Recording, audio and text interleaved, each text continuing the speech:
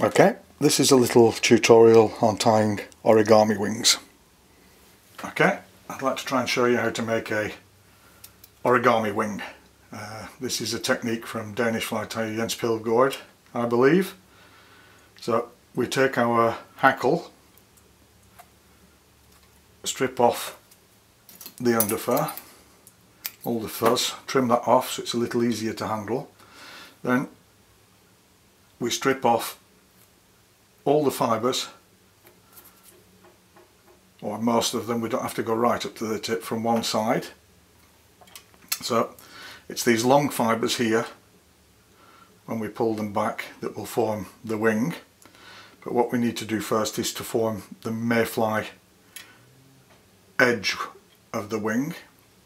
So we pull these fibres out,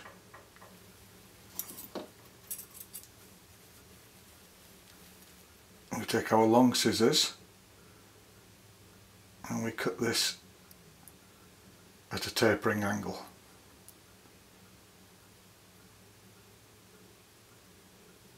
Like so.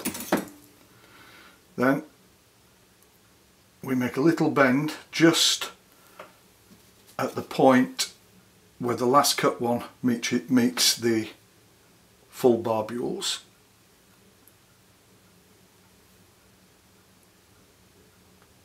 Just like that. Then we take our, pull these over first, take our tweezers holding it,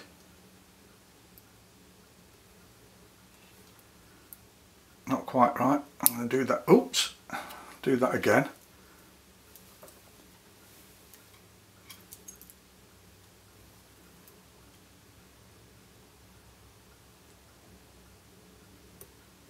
There we are, and then we take our tweezers here and we pull out to give it the mayfly wing shape. Then we can take our tweezers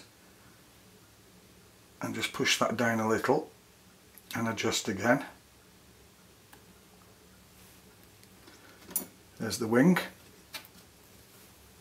Then we need our tying thread. Catch that in between the fingers.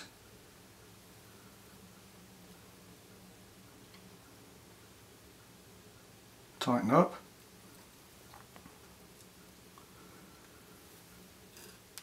Get that out of the way.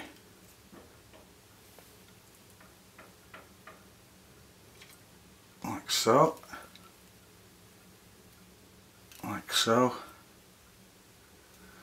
Then we need to put a couple of half hitches in it. There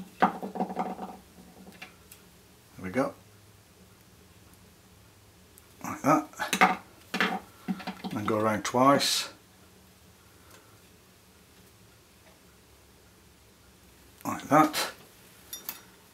Then we can remove those. Now if you wish, you can put just a tiny drop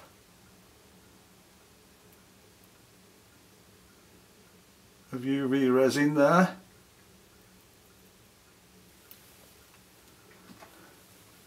And give it a blast.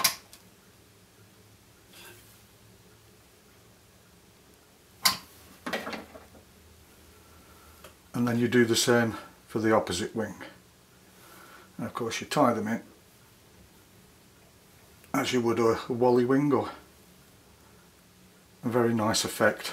And what you can even do is you can,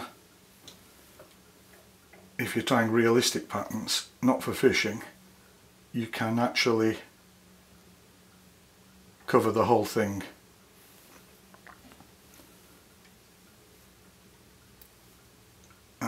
in UV resin for both your wings.